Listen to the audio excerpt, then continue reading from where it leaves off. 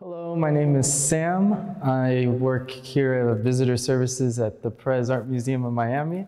And today we're in front of one of my favorite pieces, which is Liliana Porter's Man with an Axe. I think this piece is a very interesting one because it incorporates a lot of personal things from the artists themselves while making it kind of funny, while also kind of even bringing some serious tones in it. It has a lot of energy that you wouldn't find, I guess, just looking at a still image. And the fact that it's so broad and there's so much to point out and how small it is, it's just a lot of fun to look at. So I think it's fun to just get kind of lost in here and see the chaos. Even the piano behind me, it's just these little people trying to fix a mess that is impossible to fix. Why not check it out? Man with an Axe.